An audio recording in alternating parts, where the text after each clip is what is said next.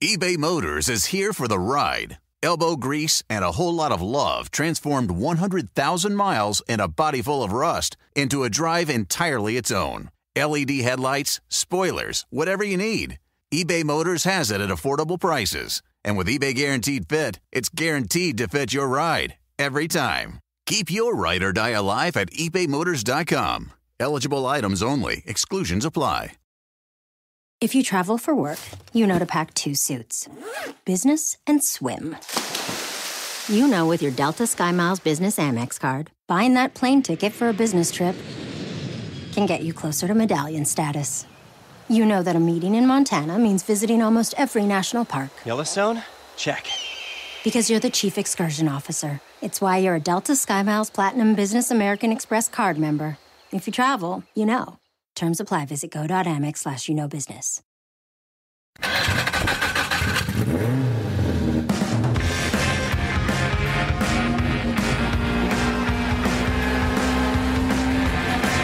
Hello, welcome to CarCast. I'm Matt, the moderator, DeAndre, and I'm here at the SEMA Show. We're going to have an exciting episode for you guys, possibly 2 episodes for you guys, because we have a bunch of really wonderful interviews, and we're going to get started right away. We're here with Rick Love from Vintage Air. Rick, you're CEO now of Vintage Air? President of For now. Yeah. It seems like, I don't know, I've been coming here maybe 17 years, and it is, but you've been here every single time. It's been a few. I laugh about that because we were talking about it earlier this week. The last SEMA I missed was when my son was born, because his birthday's the 30th of October, right? SEMA time. Yeah. I miss it all the time. But he just turned 28 this week, so that was my last one I missed. Yeah. It was 28 years ago. So, yeah, it's been a while. Yeah. So is he in the industry? Does he come out to SEMA? He works for us at Vintage Air. He works, he's an inventory analyst in purchasing. So he's more of an analyst than he is a gearhead in some ways. But we actually put together a 56 Ford Victoria for him when he was a junior in high school. And that was his daily driver for us. So he's still got it. In fact, he just got married a couple of weeks ago, and that was their car for the wedding kind of. So it's funny. He's kind of like a lot of our new customers. He loves that car, but he's just not as mechanical as a lot of us to be. Yeah. I mean, he loves the car, but he'll do basic maintenance, but he's not going to build a car. But that's a lot of our customer base now. Oh, because the cars, we get to drive and experience a bunch of the new cars, and yes, the technology and the things that are making them more complicated, but also the car manufacturers are like, we don't even want you to touch it anymore. Like, stop. You open a hood, there's nothing to see. It's not even that fun anymore. And there are some supercars that are out there that you can't even see the engine, and we're like, you're kind of ruining our cars and coffee moment. Like, you can't open the hood of a McLaren. All you can do is kind of peek over the piece of glass, and it is a changing environment, but it's interesting for you to say that, because I think that's part of what's driving growth and some of what I would call the late model market. Yeah. A little bit, 70s, 80s, 90s vehicles. And I think the inaccessibility of some of the newer cars and trucks are what's pushing the popularity. And even for daily driver mode for some of these 70s, 80s cars. I mean, we introduced a gift for the G-Body Monte Carlos and Regals and stuff a couple of years ago, and the kit's becoming very popular. I have a G-Body. I've got an 87 Monte Carlo. That's my daily driver. I drive it every day, and for that reason, it's simple still. You can on it. You can do all of that, and our one of our newest kits, the ones we're introducing here at SEMA this year, is the Fox Body Mustang kit. And I mean, you're a big Fox Body guy. Yes. Oh, wait, who told you that? Probably the last 10 years of us talking to each other, going, hey, let's bring Fox Bodies here. One of the driving forces behind it. So I think we're seeing a lot of guys arriving. Another kit we're doing is the OBS Chevy truck, the 88 to 96 Chevy pickups. And same thing, a lot of the guys are using these trucks for daily drivers now. And I think that's part of what's driving this. And it's, both of those segments, I think, are great segments because they're going to be jumping off points for you guys as well. We've always kind of said on this show that the big brother car drags up the little brother. When the example that Adam Kroll and I have been using for 10 years is the Mercedes Gullwing hits $1.2 million, And the 190 used to be 30 grand. Now it's a couple of $100,000, right?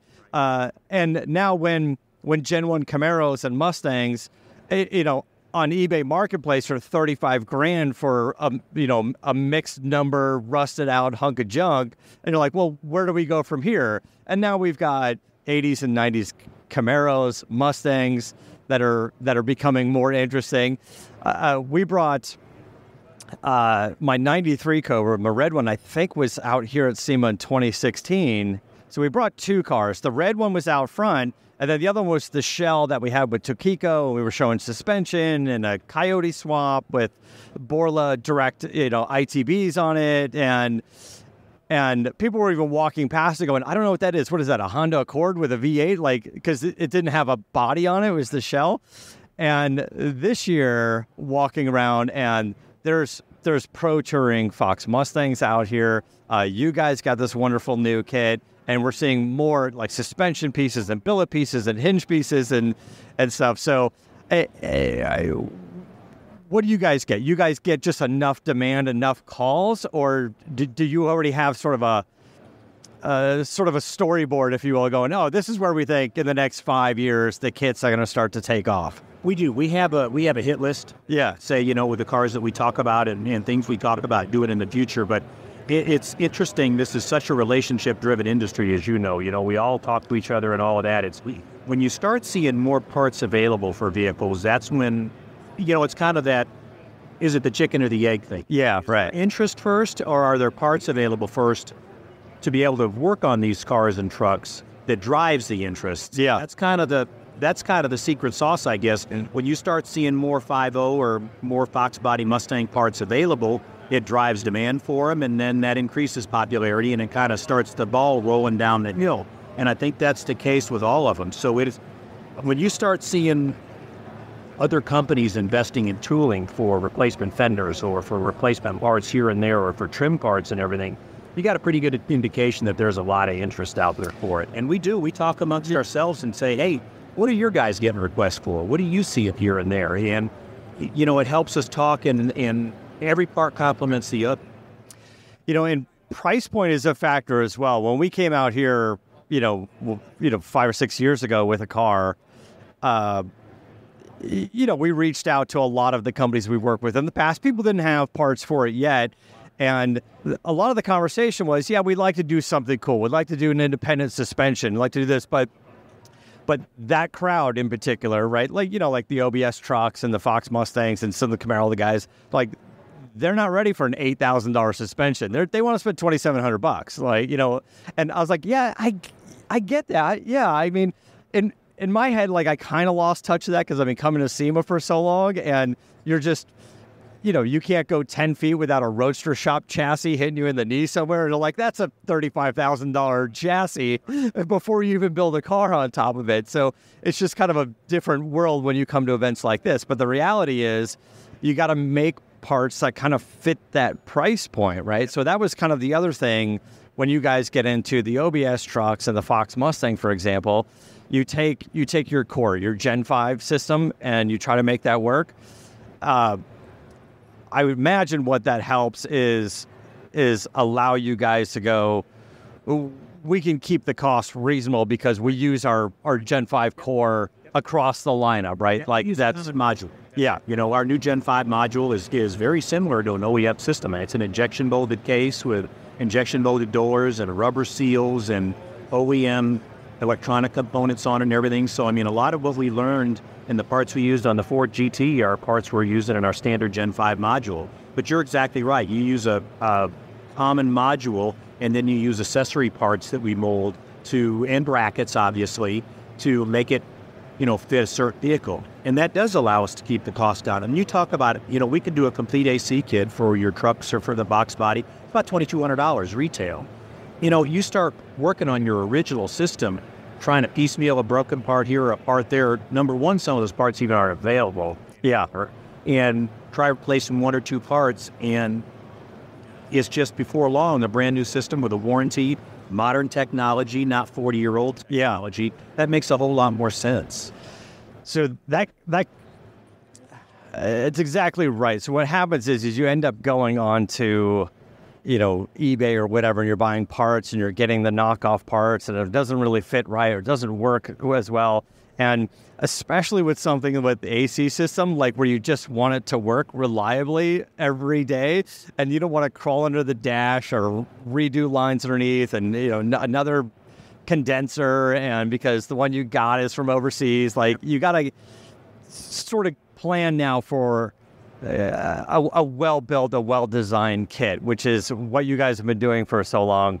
But the other feature that I really like on all of your kits that use the Gen 5 system is the Mustang, for example, and the OBS Chevy trucks, you released what's called the Sure Fit kits, right? So these are meant to be all-inclusive, bolt right in. Yep. But from there, we can kind of select some options. We can, if we want to do some custom work, if you want to change vents, if we want to change controls, which is a big issue, right? The controls on those vehicles, they're big, they're bulky. You make a solution going, this will bolt right in. Right. But now if you want to do a remote control setup or move it to the ashtray or do a custom dash, it's not cables and pulleys, it's all digitally controlled now, right? Right. Yeah, it's all fully electronic. No vacuum, no cables, no any of that. So yeah, we've got a lot of upgrade controls or vents available. Like you said, if you're customizing the dash and changing the car up, we have a lot of options available to do that. If you're just doing a restoration style or you just want a bolt-in system, that's available. Any of the components are available separately. You don't have to buy the full kit. If you've already put a Coyote in and you already have a drive system with a compressor, we don't have to get a compressor and rack it with a system. You can get the parts that you need to make the system work, make the system complete. And it's all designed to work together. It's designed around 134A. Yeah. Instead of R12 like the original system. Right. That's the other thing. That's another thing. And another important point you touched on that, in the 80s really is when the OEMs started changing the way they built cars. The dash was not part of the car. When they started building, it wasn't even called a dash anymore. It's called an instrument panel. And they start assembling that as a whole, really as a sub-assembly. Everything bolts to that instrument panel, and then that loaded as an assembly into the car.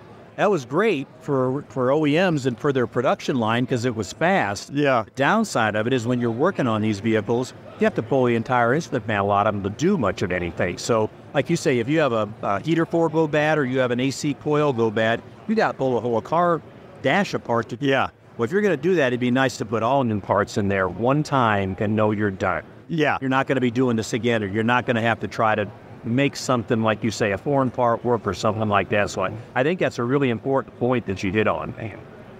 I can't tell you how many of these cars and trucks from the 80s are out there, and especially in the Mustang world, you're going to see AC delete. And in their heads, they're all like, it's lighter, it's faster. It's like, no, what happened was it stopped working. Right. You didn't want to fix it. Right. So you said, I'm just going to tear everything out, and now you got to roll your windows down all the time, and it's loud, and you're in traffic, and you can't breathe, and you can't make a phone call, and now there's a better solution. So I appreciate you guys doing that. A little more comfort-oriented than we were 30 years ago. Yeah. At least I am. I was.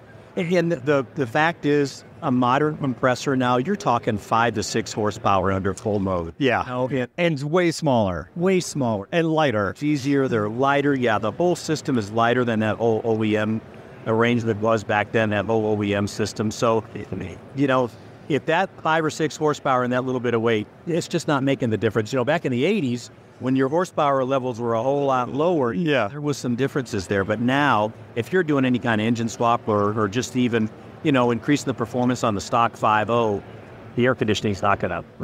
Yeah, it's not gonna be a huge difference. It's funny, in the new cars today, like we'll go out and do press events, and oftentimes they'll invite you out and go, we're gonna go to a track, and right. you're gonna drive the car, you're gonna autocross it, or you're going to get with one of our drivers. When they do that event, the windows are up and the air's on the whole time. They're just out there the whole time. Like the cooling system, the efficiency of the AC system, everything is like the car's not overheating. And that's kind of the point. Like if you had to go out there in a modern day car and go, hey, we got to turn the air off, and then people are like, I don't want to buy that car. Yeah, it's not really for that. That doesn't sound like a win, right?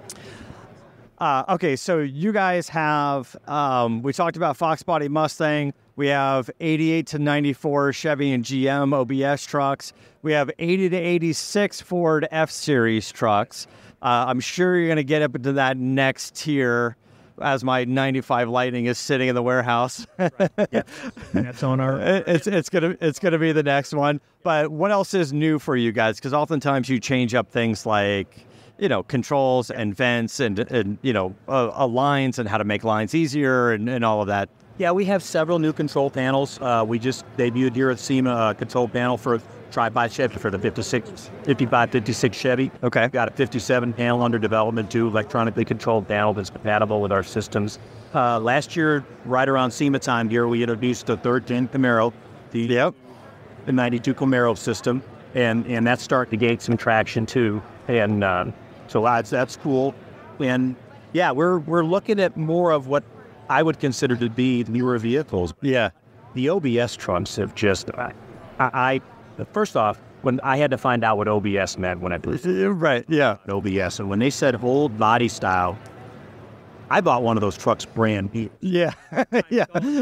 Body Yeah. truck. Well, can we go previous body style? Like Exactly. Trucks are huge right now. Yeah. It's amazing. That Dino's Get Down is coming up in Phoenix next weekend, and they'll have 5,000 trucks there for a day and a day. Yeah. It's amazing. Now, is the focus still on pretty much the American-made stuff, or are you guys looking at like vintage Land Rover or something? Because those guys need it. Oh, they do. I mean, we've had an FJ40 kit for many years. Yeah, okay, that's all right. Kit, and we've had several guys that we've worked with that have put our systems in the 240, 260Zs, 280Zs, and that's something we're looking at very, very strongly in the future, getting into some SureFit kits for those early Z cars. And, then again, some European cars, the 3 Series BMWs. You're getting a lot of guys. I saw just out front there was an old E30 M3 with an LS in it. Yeah. And that's a pretty potent little package. Yeah. And so we're looking at some of that in the future as well.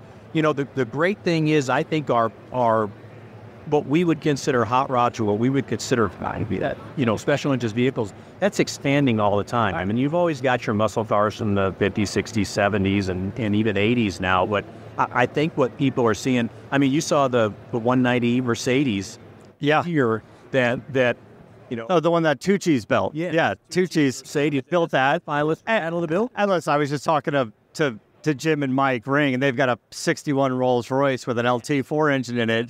And I know guys like that are able to call you and say, hey, it's me again. Send me a box of parts. I'll let you know what we're going to use. Right. And the mock-up pieces, and we'll figure out what we want to use, and then we'll send some stuff back, and we'll custom order some stuff, and they've got the time and the paycheck and the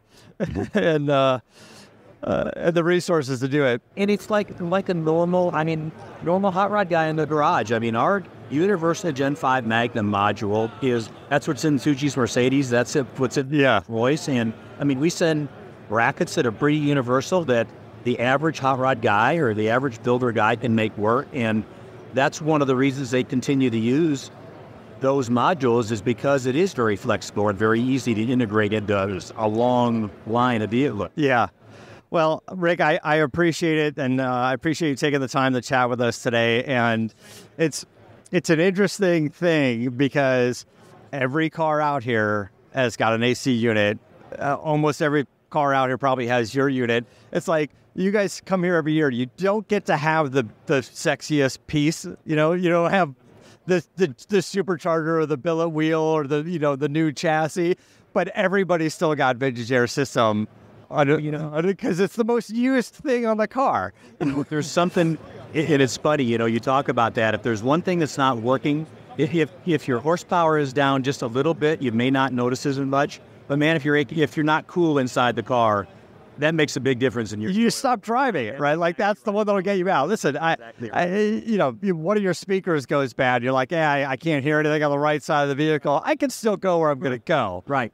But if the air doesn't work, you're like, it's just not that comfortable anymore, right? Especially if you're bringing somebody with you. You're bringing a friend. They're like, oh, you're going to drive the thing with the windows down and it's too hot or it's too cold or whatever. But well, where you live, it's cool in the evenings, it's cool in the mornings. Yeah. Now, traffic is so much different than it used to be and all of that. I mean, yeah. With the windows up, you can talk, you can listen to the podcast, you can listen to your music, you can do things. But man, when the windows are down, every time an 18-wheeler or a motorcycle or something comes by you, the wind noise and everything, the comfort level has more to do with the air, not as much to do with the air temperature, but just that overall comfort experience. Keeping the outside world outside, right? Isolated. But you're absolutely right. It's the dirt that gets thrown up, the exhaust, the smell, just like the noise. It gets to be a bit like you want to hit the canyons and put the windows down or something like that. You don't want to do it when you're sitting on the 405 for an hour on your way to the canyons, right? Time and place. All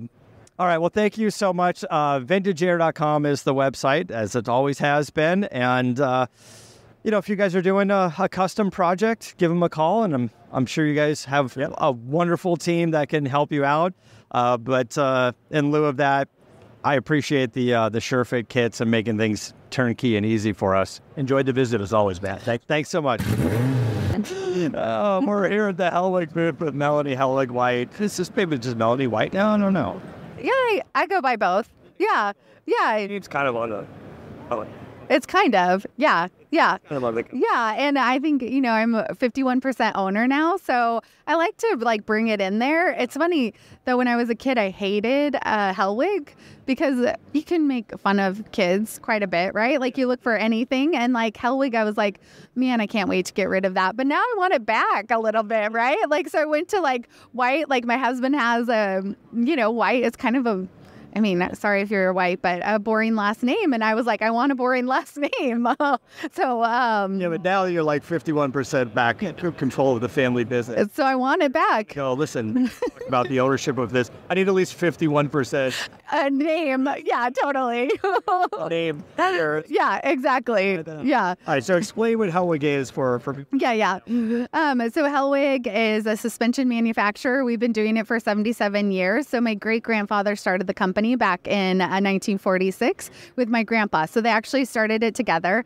They would manufacture products at night, and then they would go door to door on the weekends and sell the products. It's super easy to know if you need Hellwig because the vehicle's sagging. So the vehicle was sagging. My great-grandfather would go up to the door, would sell the product, and my grandpa would lay on the ground. He was 18 at the time. In their driveway, install the product, and they would do this all, product, installation, everything for $7. We don't have that price point or that distribution model anymore. Could you imagine if you had to sell that way? I know. Knocks on my door. Let's hide. I know. Me too. I know. And that's how they got started. Yeah. Is it the Amazon package? If it's not, then out. These guys are pretty high. Get in the... Yeah. I know. And it could have been my grandpa. So, yeah. Yes. So a lot of it was leveling kits and stuff at the time. So if you trucks and... Actually, it was passenger cars because that was all that was in the market at the time. So it was only passenger cars. These were towing. They would tow with them. They would camp with them. They were the original overlanders. So they overloaded them for sure. So we did helper springs for them to bring them back up to level load height. So we have a no saggy bottoms policy. So anytime the vehicle's sagging, we can fix that. And then the other part is that we also have sway control. So as the vehicle, as you load up your vehicle, it gets a little wiggly in the back end, and we can fix that too. So we really like to fix problems like that. And when I was driving here, I could see everyone's wiggly back end, and I'm like, I feel like I have this mission to fix all of that, right? I want to everyone should have a solid rear, and I might need to think about saying that differently next time, but I think it's perfect. One of the other podcasts that we do is Ship This Year with Aaron Hager. Yeah, for sure. Aaron has the Jeep Gladiator hobby. Built his incredible overlanding rig. It's here, it's out front of Central Hall. Awesome. and he just did 10,000 miles, a 6-week trip from Lake Tahoe to Alaska. Oh, that's amazing. Camp for 6 weeks in his vehicle. She is a good sport. And they came home. She's like, I could do this all the time. She's like, I'm really impressed that we're home. Yeah. I mean, Alaska and that kind of trip is amazing, right? I don't blame her on that part. And they met up with different people and got in different groups, and they're off the grid. Oh my goodness. And every once in a while, they'll crash in a motel, but for the most part, they were in an Alu cab on the top of the Jeep. That's amazing. But after hearing him talk about that, now that he's back home, first of all, the rig is amazing because you really get to see how versatile it is. Yeah. Just every little bits and pieces, like where you store an energy bar to the communications device, talk to us in water, and how much heater do you need? Yep. You read a magazine, you're like, I need a little heater because it gets cold, but how much do you really need? Yep. Or is it not enough? Yeah. So it's a very, very lived-in vehicle. That's awesome. He brought it back, cracking the windshield, bugs all over it. That's awesome. Drove it here. Perfect. We thought about doing that because we did a trip too. Not as crazy as that, but we wanted to come dirty, because we really use it, right? We want to show that it's legit. So he's legit. So coming back, now he knows. He's like, how the vehicle handles. I don't ask you some questions like, is this a shock issue? Is it a sway bar issue? Is it a spring issue? I've got a lot of weight. Yeah. The weight keeps going up higher and higher in the vehicle. Yeah. Lady vehicles, they just stack. Yep. And so it's not just the towing and the work vehicles, especially since COVID and overlanding. Yeah. Yeah, totally. Getting tons of calls of people going, hey, I'm going off-road, but now my rig drives like shit on this. They do. It drives terrible. Yeah, it does. And I think so the answer is yes. Is it shocks? Is it sway bar, right? So it's both, right? So sway bars and shocks both have their place. And if you try to have the shocks do what the sway bar should be doing, then you get it way too rough of a ride. And then that ride's like shit. It's not fun, right? So a sway bar will allow the shock to be a little bit more loose.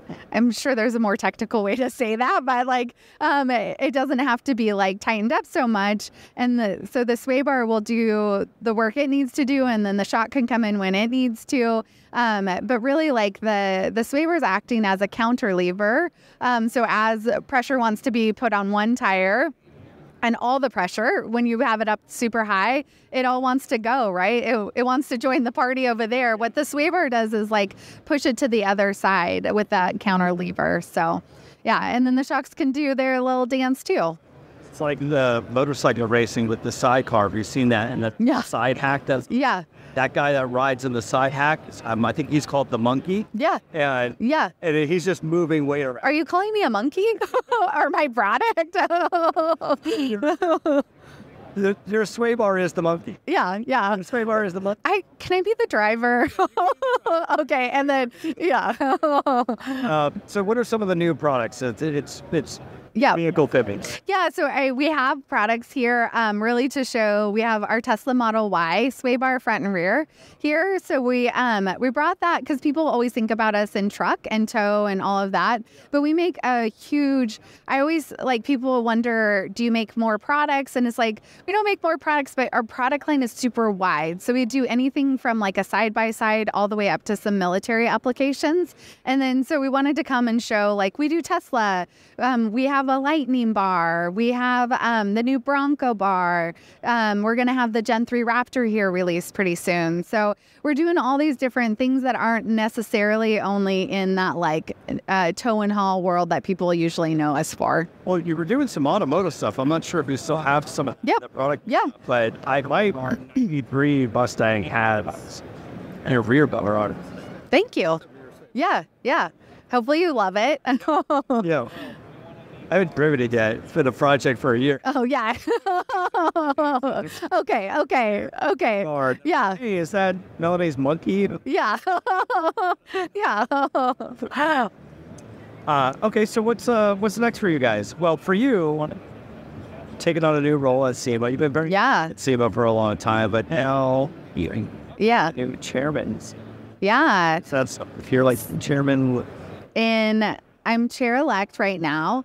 And I'll start in a couple years. So I'm watching the current chair, Kyle, do all of the work, right? Like having to get on stage, do all of that. And I'm thinking, oh man, that's going to be me in a few years, right? But it's not me right now. And I still have my day job here, like as CEO. So someone was joking with me of like, you get your second job or your, yeah, but it's so much fun. I really love, like, my family was at the first SEMA Show. And so we've been members for a really long time. And I see it a lot. Like, there's so much happening in this space. And we got to protect our right to modify vehicles. And I feel super strongly about that. Like, in Sacramento, there's a law. I know we've been working on it, but there's been a law that you can't work on your own car in your own driveway, which is it's ridiculous, right? And a lot of our products are DIY. A lot of all of the other products here are DIY. And if we lose that ability to like modify our vehicle, do it ourselves, like it just narrows like what we can do. And like we love our cars here in the States, right? I mean, I think Ant was on stage earlier this week talking about like he moved here because he loves our car culture, right? So it's like, yeah, like we need to protect that. And I have a son. I don't know if he wants to get in the business, right? But I have that mindset of like, I want him and future generations to be able to have that. But if we don't protect it now, it's going to, it has the potential to go away. We've covered that on the podcast in the past. One of the, I don't remember if it was here, the CarCast and shifting series of biting in both it. Yes, not being able to even work on some of your own. Need organizations like SEMA to at least point us in the right direction. If we want to fight for it, how do we do it? Yeah, we do need an advocate for that. We need someone to help us. Yeah. By the way, that's a crazy rule.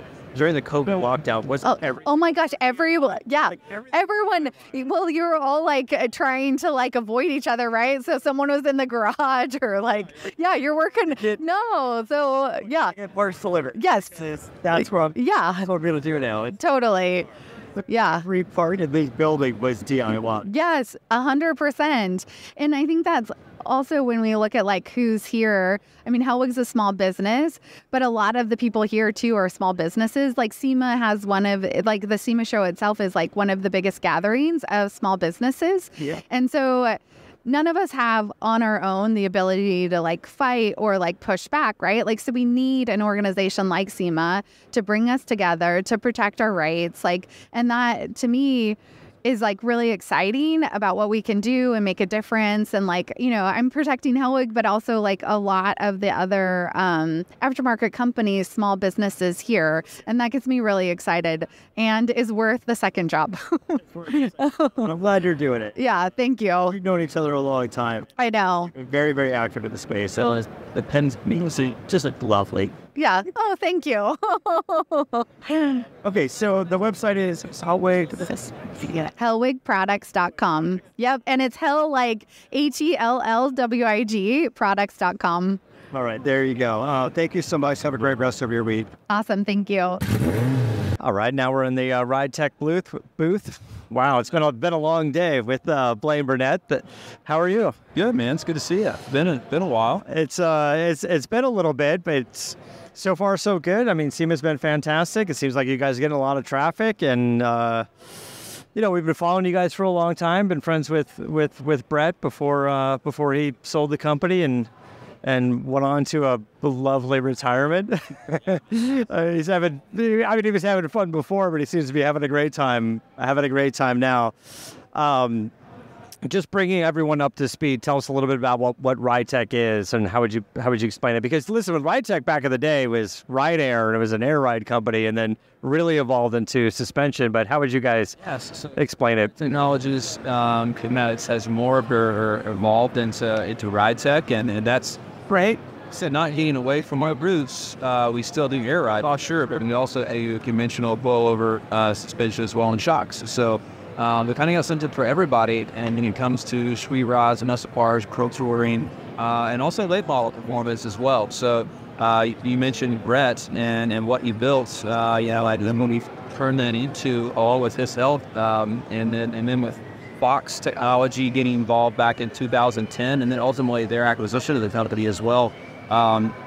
We're all geared for some success on continuing that business model. So we got a number of new products at the booth this week. 90% of what we have in here is new for this year, and so I can give you a little bit of a rundown on it if you like. Yeah, let's do it.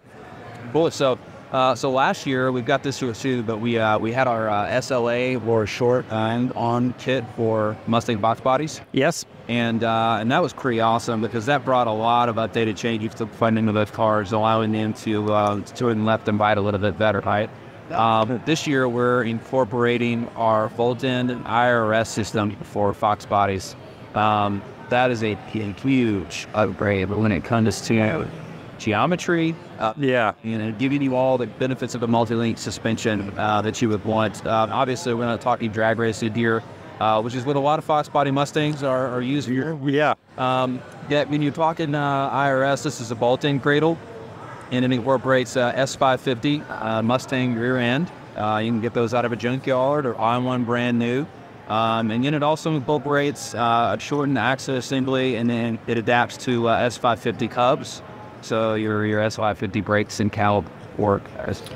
So we came by here last year, and I think we chatted for a minute. You showed me the front suspension, and the rear suspension was on the way. But it was also interesting because the Fox Mustang platform's been around for a while now, and a lot of suspension components have come out, and doing something like the 4-link or going to a 3-link with a torque arm, it works. It's a configuration that works, but it really has just been done before, right? So you don't want to come out with the same exact thing. I was one of our engineers yesterday, Will.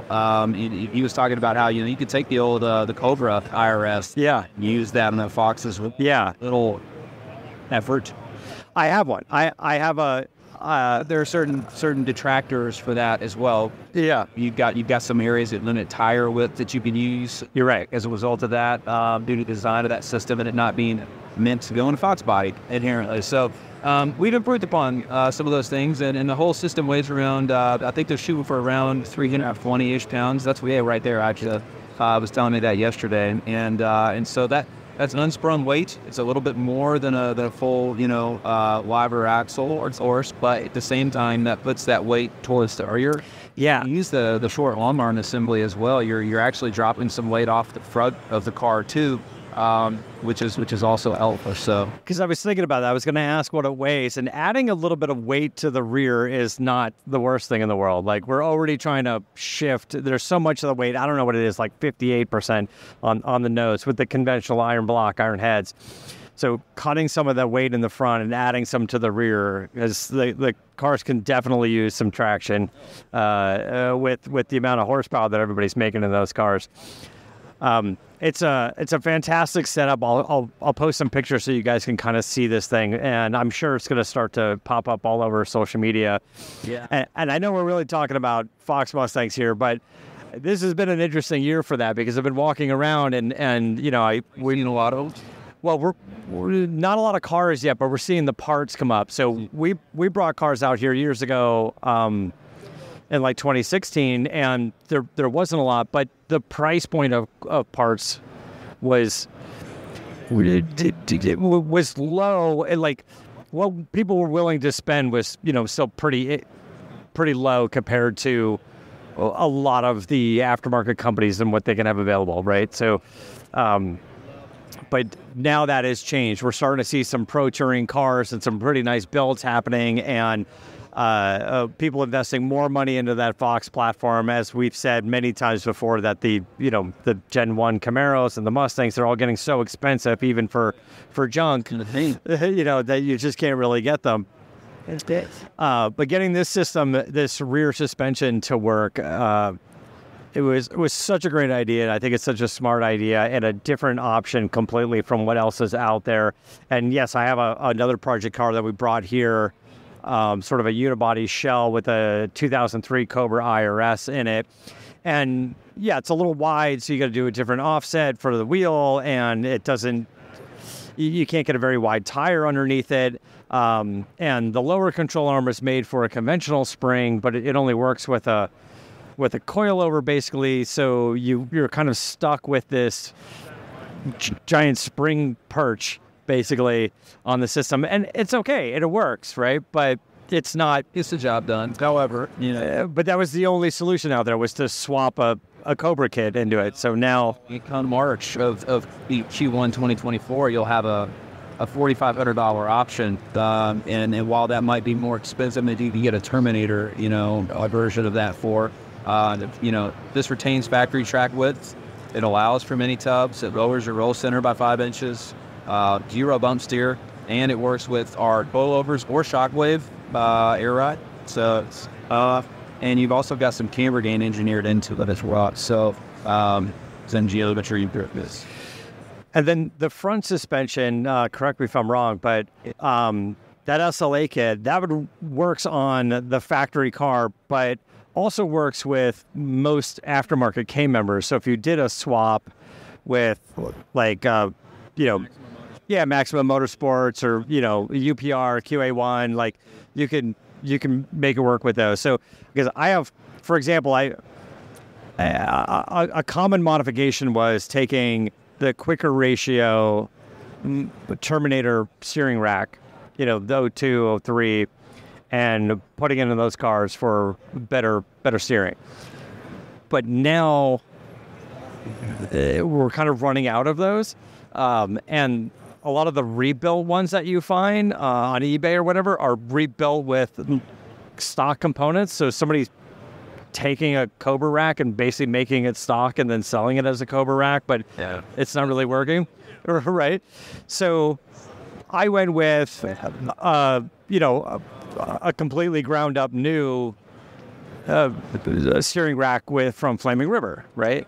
And this was years ago in Maximum Motorsports, we test fitted it, we made a few modifications and went back to them, and now they make a K member that works with that rack. So if you don't want to get an old one, you can get a brand new, high performance, quick ratio steering rack from Flaming River that works with their K members. So using your suspension with that would not any capabilities there. Right. It would be a great combination of putting all that together. Don't not make this upgrade because you're wanting this too. Yeah, right. Yeah, cool stuff. And now I see over in the back corner, you've also got late model Mustang stuff, the 15 and above? Basically your S550 platform. So we've got some newly, it's a new look, honestly, from the conventional clear-coated, like bare metal-looking foilovers that we're known for, and the Hyperco springs. Well, the Hyperco still look the same, but we've got like a Type 3 anodized, like hard coat, like shocker strut bodies, and those look really good. But they're rebound adjustable, monotube strut design, so nothing surprising there from what we've been doing already. Those allow for up to 8.5 degrees of camber adjustment, up to 4.5 degrees. That was 8.5 for the positive camber, and 4.25 degrees of negative camber. And then they also have like a brand new top mounting system. If you're familiar with the term like a pillow ball mount, it's metal to metal. There's nothing in between, which is what you want, like on a track car, right? But when you're talking about something that's going to be doing double duty, right, going to get groceries, going to the track, but also something you may daily drive from time to time. You don't want a coilover system that's super loud. So they've developed an integrated rubber mount that reduces deflection and creates minimal NVH through this, which is super cool. So it's very, very much kind of having your cake and eating it too with a coilover system. Yeah, I looked at it. It's a pretty nice setup, and when you can get a front and rear setup, so you can really kind of dial in the car the way you want. And I imagine you guys have thoughts on spring rates, but maybe there's a couple of options when it comes to that as well. Yeah. We've got basically a calculator you can use on the website. You provide us some information, and we can either tell you what you need to happen. Now, and then this solution is for cars that don't have MagnaRide. Sorry? This is for cars that don't have the MagnaRide suspension, right? But, yeah, they are bolt on as well. Yeah. It's required. And then, you know, of course, on the air ride side too, harkening back to what we're known for on the air ride technology side, we've got big shuttles. Right, so you can bag the car if you wanted to. Truck market has always been big for you guys, and mostly in the street performance side of trucks, not really the off-road side of trucks, which actually I'm more of a fan of. Yeah, me too. Something about taking a truck and putting a bunch of suspension travel on it, 37-inch tires, and just bombing through the desert or something like that. Yeah. A lot of on-road street performance stuff as well. And this year we've got a 2019 to 2023 Ram 1500 lowering kit. And the cool thing about that is, outside of what it does, it's available for both two-wheel drive and four-wheel. Okay. So, front drops it anywhere from under 3 inches with a buffet. You can do a rear up to 3 to 4 inches, and that's a direct replacement of their factory size and was. Comes with our Trigon arms to correct camber and ball joint angles. When you're adjusting the suspension geometry like that, you need that. So I need that adjustability and get that down free. And the shocks equal over to Rebound Festival as well, and that's our H2 series, although the TC to be track stuff. Okay. And hard bars included, so we send your axle for the drop, and don't to the control arm mounts to maintain your optimal lever kenning and equalize the undercarriage stuffing. And then we also sell some rear strong arms with they call it large joints, that are heavy. And that's online on the website now. Key to the part numbers for 2 different drivetrains to I will drive it with. The kid looks fantastic, and it's interesting because you guys are doing the new stuff like the S550 and the Ram, which is the late model stuff, and those cars are getting more complicated, lowering them because we have ride height sensors, there's cameras on the cars, like that has to give a little bit of thought into how all that stuff's how it's going to work, and I don't know what the solution's going to be that I'm sure you guys are working on, but there's going to have to be some sort of calibration or computer programming and ride height adjusters and yeah, everything's going to have a thing at some point. Getting into kind of the theme for SEMA this year seems to be 80s and 90s stuff. Like we're seeing a lot of OBS trucks, we're seeing 80s and 90s Camaros and Mustangs and a lot of parts and stuff for those. On the OBS truck side, you guys are. I'm pretty sure you've had kits for Chevy and stuff for a while. I don't think anything for the Ford yet because the Ford is the complicated twin I-beam. You'd have to really just start from scratch and bolt up to the frame. But I don't know. Have you guys got any OBS Fords around the shop that people are scratching their heads, putting it up on the lift, going, What are we going to do here? I can't college on it. I don't know what you're at the moment in Edison. We can speed into that if you want to or not, but I'm just saying I don't have any of the wishes at the moment. But yeah, that's something that definitely needs some attention for sure. Right. Market was, I believe, that's fine on the off-road side to keep that and just beef that up. But the Coast one, the Slamish rocket, things of that nature, there definitely needs some more help and part out of it. Air ride, we have solutions on a lot of those trucks, but there is a gap missing within what we are able to support on the foot side. Yeah. So what's next for you guys? Well, on like the LX platform, like Stellantis type stuff, Dodge, yeah, right, Chrysler, whatever you want to call it. We've got the LX performance boiler and shock system. So, and that covers Charger, Challenger, Magnum, with everything to see if you're so inclined.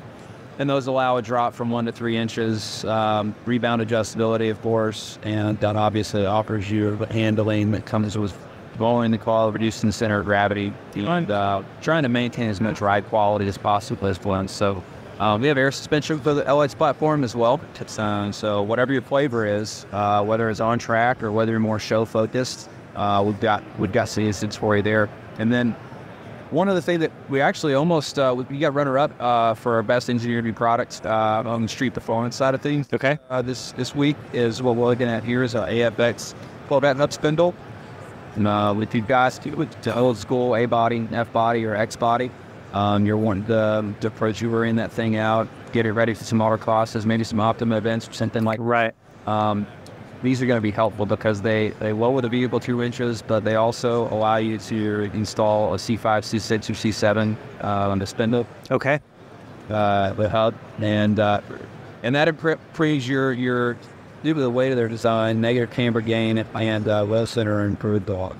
But then you get the bottom brake kit and maybe wheel and tire package if you wanted to, right? Yep, absolutely. And wheel and tire also depend on, of course, the body you've got installed. Yeah. Or those or whatever modification to make at first. But yeah, and they maintain the stock track widths, and they're 100% made if you're in the States. I mean, you mentioned the Optima Challenge, and I'm just watching how sophisticated that's gotten over the years. When it just started off as kind of an invitation thing, and like on TV, and Goldberg was hosting it. Our co-host here was hosting it back in the day. Now it's just evolved into ABS brakes on Gen 1 Camaros, and guys are running multiple tunes depending on which obstacle they're doing, which event they're doing. They're running a completely different engine tune. And I was talking to someone saying they run, I think, a supercharged car, and then one of the events they run it naturally aspirated. There's a completely different tune, and they pull the belt off, and they're just able to accomplish it quicker. And yeah, I think that's taking something that's meant to be fun very serious. They're taking it very seriously, right? So the suspension, these guys have to be coming to you at some point going, what are we doing with like cockpit adjustable suspension? And I know it's something that Ridetech has dabbled in the past, but I don't know if it just was too expensive or just never really took off with the customer. But it seems like something that's going to come back around. What are your thoughts on that? Having some sort of electronically controlled suspension from the cockpit. Obviously, I'm relatively new here, so I can't speak to it with any high degree of specificity or knowledge. But yeah, I mean, all of that is becoming more integrated. Integration, technology is becoming more and more key. So. Yeah, I think that's going to be more pervasive in our industry as the year. I mean, because we're getting so many cars are just being delivered from the factory, especially anything high performance, anything sports cars is being delivered from the factory with completely adjustable suspension. Like you just go buy a new Mustang right now, and you get steering feedback, shock feedback. You can and I mean they try to make it easy and take some of the guesswork out of it for you. So that would be one of the obstacles, is like, how do you make it simple for the customer, or how do you make it complex for that Optima Challenge competitor, and say, how do we start to dial it in,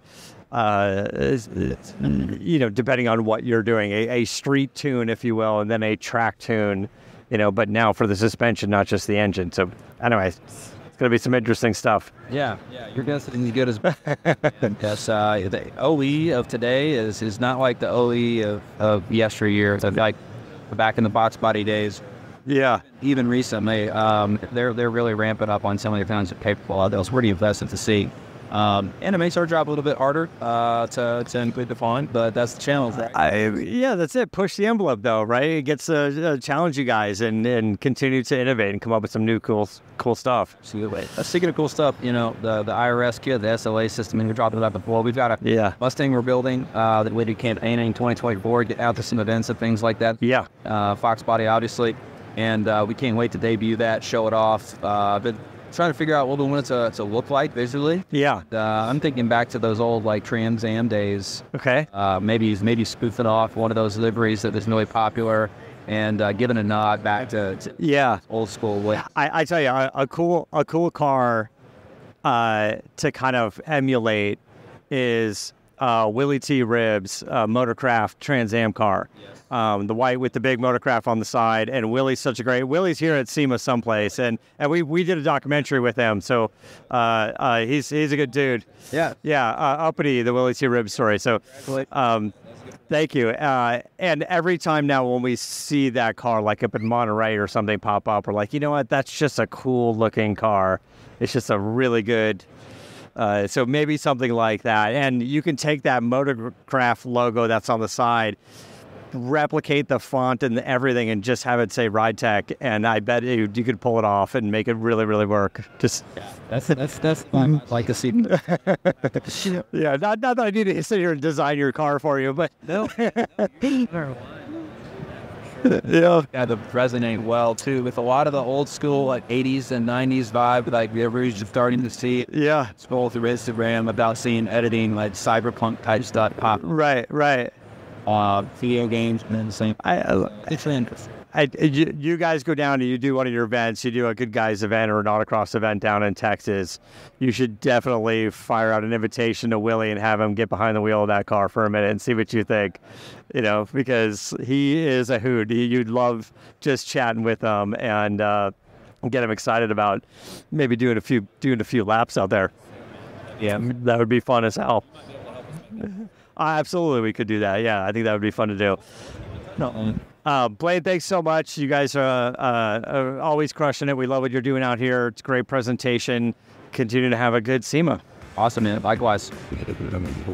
Well, that wraps up the first day of SEMA. Hope you guys enjoyed that. We have another interview with the Ring brothers, but because that was a much longer interview with just those guys, we will do a separate episode for that next week. So tune in next week for the Ring brothers. Until next time, keep the air in the spare and the bag in the wheel.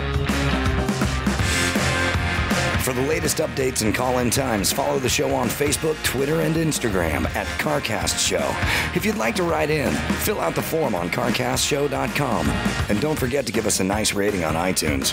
CarCast is a Corolla Digital production and is produced by Chris Loxamana. For more information, visit carcastshow.com.